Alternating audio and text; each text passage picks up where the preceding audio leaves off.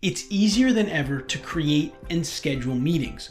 All you have to do is message someone on Slack or Teams and say, hey, can we jump on a Teams or Zoom call for a few minutes to talk? The problem is that all of these meetings are not necessary. So in this week's Engineering Management Lessons video, I'd like to share 3 steps that you can take to make sure that you're only engaging in or calling for meetings that are necessary. This week's EML video is brought to you by Colliers Engineering and Design. Colliers Engineering and Design is a trusted provider of multidiscipline engineering, architecture, design, and consulting services to public and private clients nationwide. Utilizing the most advanced technologies available maintains their position as an industry leader. Their comprehensive suite of services includes civil site, architecture, transportation, governmental, survey and geospatial, infrastructure, geotechnical and environmental, telecommunications, utilities and energy, and project management. Colliers Engineering and Design values their employees and takes pride in their culture. With a focus on professional development and a family atmosphere, some of their offerings are a comprehensive mentorship program, a hybrid work environment, and competitive benefit packages. For more information about how you can join their team, find them on Twitter, Facebook, Instagram, and LinkedIn, or visit their website at colliersengineering.com.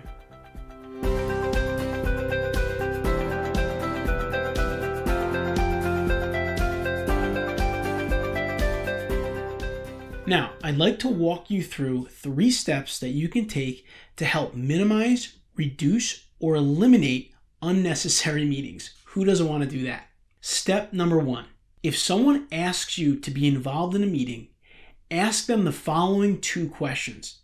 And if you're the one trying to schedule the meeting, ask these questions of yourself. Number 1, what is the purpose or goal of this meeting? Number 2, what are the key points that you'd like to cover during this meeting? Ask these questions and wait for the answers. If there is a clear goal to the meeting, and if you think it's an impactful goal, and in reviewing the agenda, it contains valid points to be discussed, then you should go ahead with the meeting. However, if there is not a clear goal to the meeting, or if it doesn't seem impactful, then you should go on to step number 2. Step number 2, respond to the person requesting the meeting in one of 2 ways. You can identify another time when you're already planning to meet with that person and ask them if it's possible to discuss this topic in that meeting, as opposed to having a separate meeting just for that. Or secondly, if you can respond to their communication about the purpose of the meeting and give them all of the information that they need in an email or a chat message,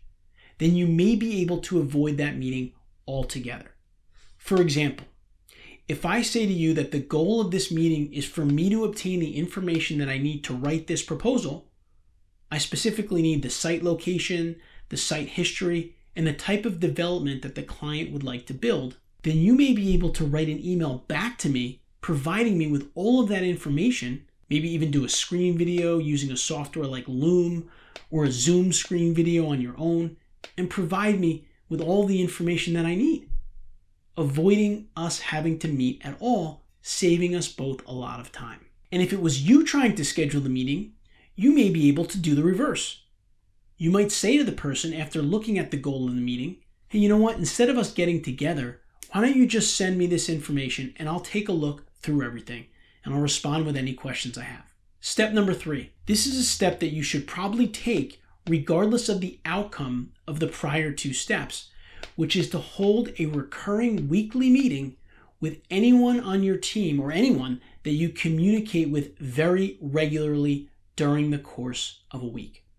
Oftentimes, we communicate back and forth with people a number of times each day, and we can probably eliminate 75% of those communications by meeting once or twice a week in a 15 to 20 minute focused meeting with that individual.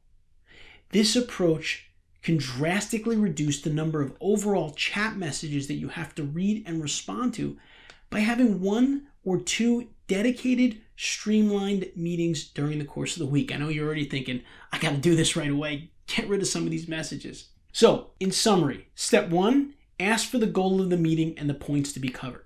Step 2, try to address the issue in an already scheduled meeting or by email.